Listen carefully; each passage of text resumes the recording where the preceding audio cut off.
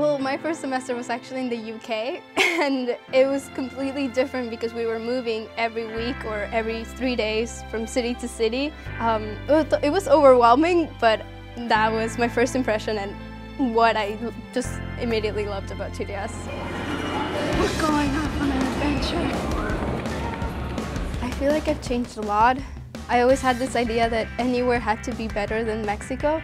And it was actually until I came back to Mexico when I realized that I loved my country and I was very proud of it, despite its faults and because every country has its faults.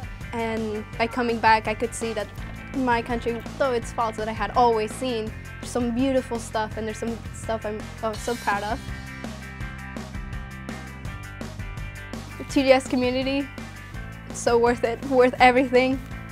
Well, we have the whole Ubuntu, which a value which I think really applies to us. We help each other succeed. We applaud ourselves. We try to make ourselves better, and it's kind of like we all love each other, and we're all so proud of each other for doing what we do.